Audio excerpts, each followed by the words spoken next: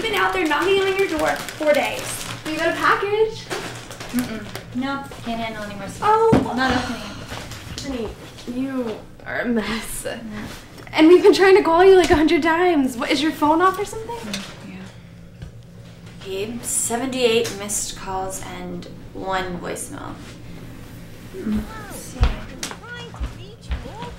Oh, it's Auntie Jane. Probably for the next 4 weeks. No phone, no cell service. Gotta talk fast. Bummer about your career circling the toilet, but that's showbiz.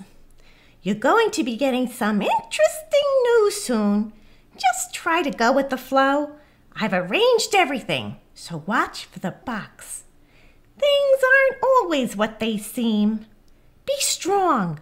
Family first, dear. Family. Okay, here it goes. Shoes. Or shoe. And a key and a letter. Okay, this can't be right. I'm not even expecting this. No, this is your name and your address. It's for you. Read the letter. Let's see. As sole heir... As sole heir on your 21st birthday, you will inherit the family business. Blah, blah, blah, blah, blah. Enclose or directions to the Starstruck Talent Agency. Oh my god! You have family in the agency biz? Girl, you never told me that. Yeah, what kids? What? I didn't even know. I mean, I've heard Auntie Jane's crazy romantic story of my parents' lives, but nothing about an agency. Yeah, I've heard that story. Your aunt's crazy. Wait, Dish, I love a good story. That's good.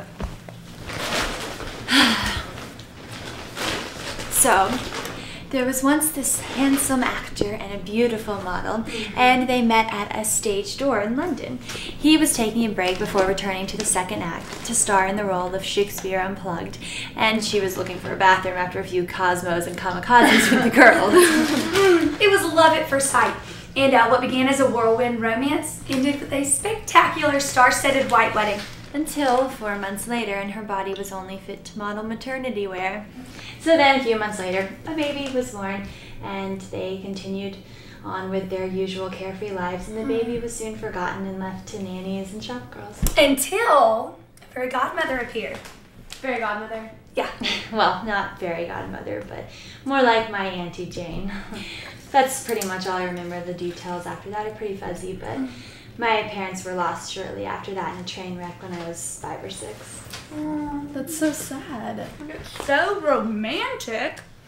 That was like 15 years ago, and now I'm finding out my parents owned a talent agency, and I'm inheriting it. And I know exactly who I'm going to call first. Oh. Oh my gosh. Get it, girl. Hi, Mia.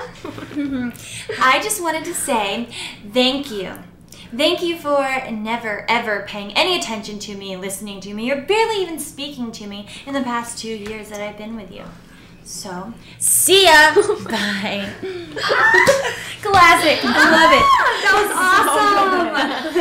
awesome. That felt good. Really good. Yeah. I own a talent agency. Who needs her? I know. I wonder where it is. It might be by the studios. Or maybe those high rises near the hills. What's the address? Let's see.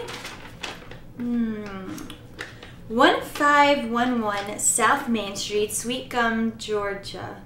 Sweet gum. Georgia. Sweet Gum, Georgia.